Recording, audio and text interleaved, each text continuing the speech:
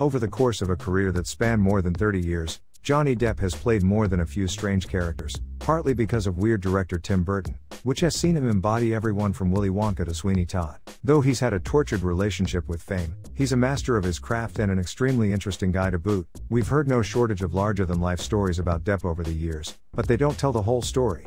We delved into that story, and so much more, to bring you the unknown truth about Johnny Depp. Soft spot for kids.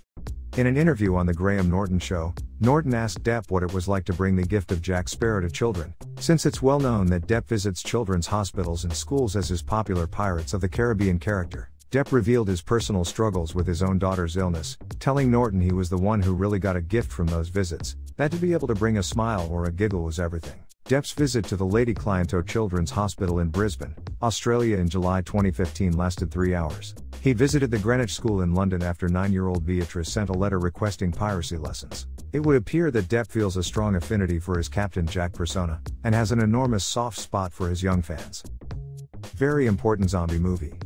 Johnny Depp doesn't only appear in massive Hollywood blockbuster franchises. In 2016, he acted in a micro-budgeted movie. It came together thanks to the Make a Film Foundation, a charity founded in 2007 that helps filmmaking dreams come true for kids and teens with serious or life-threatening medical problems. The Black Gondola was written by 16-year-old Anthony Conti, stricken with stage 4 adrenal cortical cancer. Conti also starred as a young man, who in the wake of a zombie apocalypse risks everything to save the life of his only companion. He's in an all-star band. Depp didn't move to California in 1983 because he wanted to break into acting. He was in a band, The Kids, who were pretty successful in Miramar, where Depp moved and grew up after being born in Owensboro. Depp later started the band P with Butthole Surfers frontman Jibby Haynes. Although they broke up fairly quickly, he remained musically active. Most recently he's been in a band called the Hollywood Vampires alongside Alice Cooper, Aerosmith guitarist Joe Perry and Guns N' Roses vet Stuff McKagan and Matt Sorum. The members say they've all had brushes with death, and Depp in particular seems to feel lucky to be part of the collaboration. A self-titled album was released in 2015. Wants to be as himself.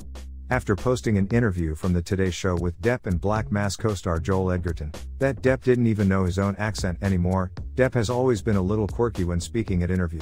He does tend to go a bit British than Bostonian, or Mad Hatterish, or whatever, but considering that in that same interview, he actually said the last thing I want to look like is me, there might be more than dialect confusion at play.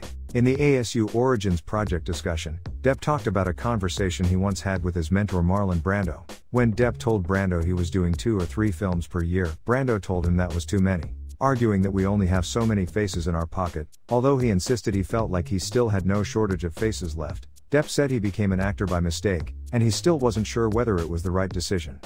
Is Johnny Depp okay?